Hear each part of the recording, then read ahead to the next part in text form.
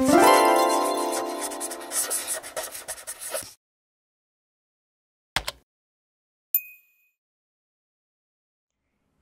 you're rendering out of Maya and then bringing the image sequence into After Effects just to find your colors are totally off, this is the tutorial for you. So here are my colors in After Effects, and in Maya, my render looks very different. I've got pastel colors in Maya. So to fix this in After Effects, I just go back into After Effects, and there are 3 steps.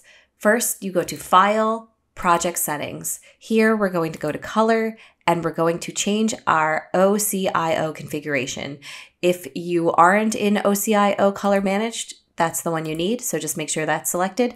Then go over here, and we're going to switch to ACES 1.3 CG V1.0. That is the newest version, so that will give us the best look, and then we click OK. All right, that already changed things for the better. So now we need to do step 2, which is right-clicking on our image sequence here, and we're going to go to Interpret Footage, Main. Then we go over to Color, and we're going to change our color space. Now, to find out what color space we need, we're going to go back into Maya, and we're going to go to the Preferences, which is that little guy with the gear at the bottom.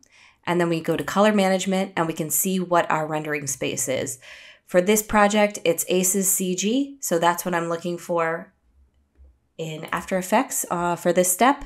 Make sure Show All is selected, and then I'm going to go just down to ACES/ACES CG. That's the one I need, and then I select OK, and it's slightly better. You can't really tell, but you definitely need to do that step. So that was step 2. And then finally, step 3 is making sure it renders out with the right colors. To do that, we go to Composition, Add to Render Queue, and then we're going to go to the Output module and select that, the link right next to that. And then we're going to go to Color and make sure Show All is selected again.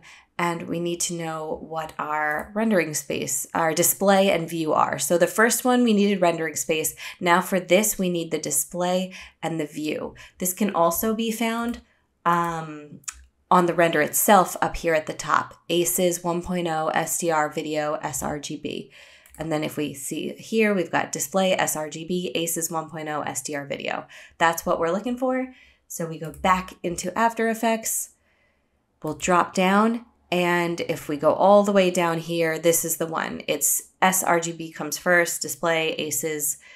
It's a little bit out of order from the render view wording, but this is it. Now yours might be a little different, but that was mine. And now if I render it out, the colors will match my render out of Maya. So I hope this helped you guys.